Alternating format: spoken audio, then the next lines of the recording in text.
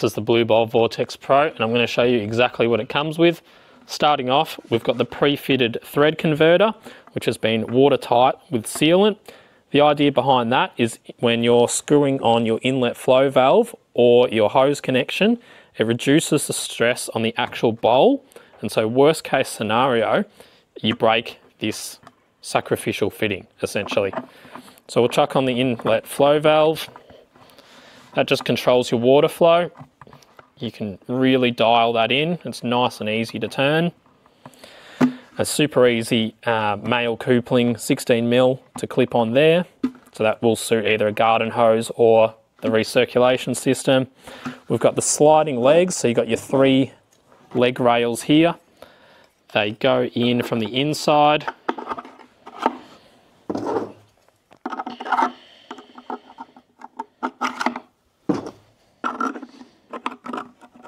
Simple as that. That helps suit different diameter buckets. We've got your leg leveling kit system plus your 3 disc lockers, and for the optional add-on you've got your Seaflo bilge pump with the pre-plumbed hose. That's got the coupling, which simply just plugs onto there, and then we're also throwing in a little clean-up bundle, Sniffer, Vial and a bit of Paydirt. I'm going to give you a rundown on the VortexPro's sliding leg system. So I've designed this so that you can slide your legs in and out just to match the different top diameters of your various size buckets. So I'll start with this 20-litre bucket right here.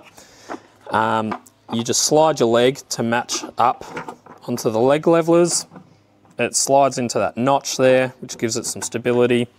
And then you just slide your other legs on just to match. So it sits on there nicely. It's super helpful just to match the different diameters of your buckets. You know, you can use big buckets all the way down to your smaller ones as well. You're not restricted in what size buckets this is compatible with.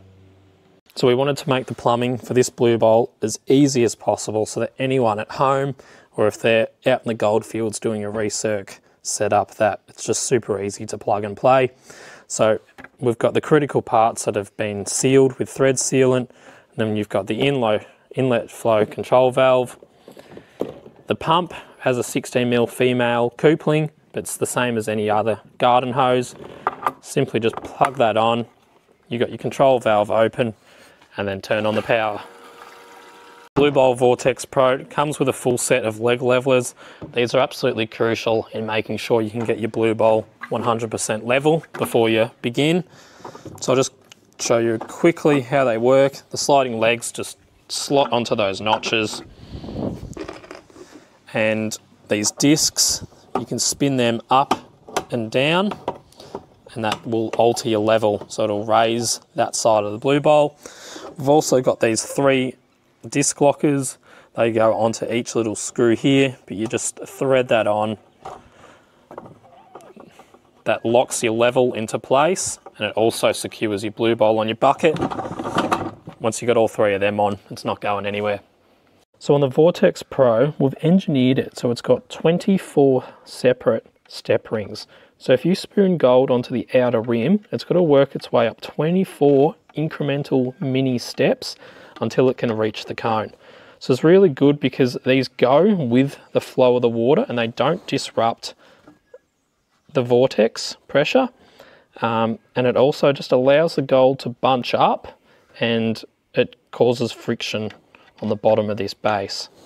So one thing I couldn't stand with the old Blue Bowls is that you'd have it on half tilt for your inlet flow, and it would be spilling and overflowing. There'd be material flying out of the bowl. So with this, I wanted to design it so that it could actually handle higher flows and therefore coarser materials, make your clean outs a bit faster as well. So we've made the geometry of the bowl able to handle more water, so you can crank the flow without the chaos. The water's going to rise. We've got this inner rim lip in here, which just helps splash a little bit of water back, and it helps indicate when it's at max capacity.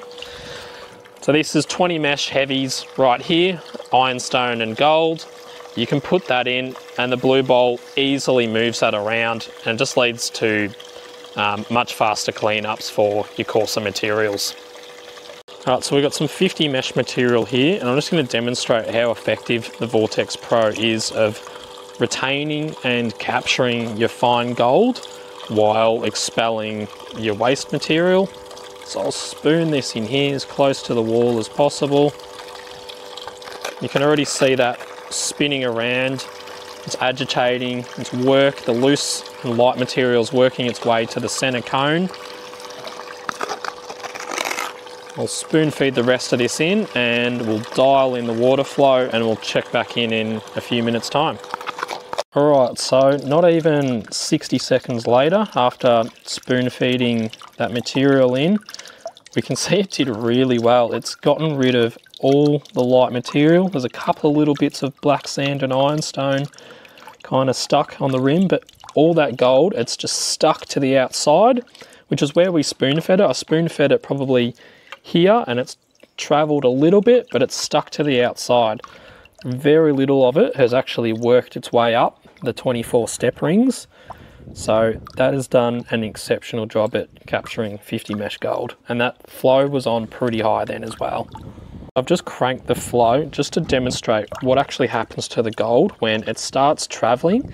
What happens is it starts bunching up in its rings. So you can see that, you know, it essentially just leaves a line of gold, and it's super easy just to grab your sniffer, run it along that line, and you can just suck up that gold super easy. All right, so now that the cleanup is done with the VortexPro, we need to sniff up our gold. Usually it's going to be scattered around, so a little trick just to get it condensed into one area, so you can just do a couple of good sniffs with your sniffer bottle. So you take it off, get rid of a little bit of water out of there, but not all of it, and you can almost just use it like a pan, and you can shake that gold down to one side. The other option is with your sniffer bottle, instead of sucking, you just use it to blow. So use it to blow that gold back down to the bottom. Once everything's kind of past the halfway of the cone, then it's a lot easier to shake it and get it all down to the bottom there. And then you should have a bit of luck. We're just doing a couple of big sucks with your sniffer bottle, and you'll have most of it into your bottle.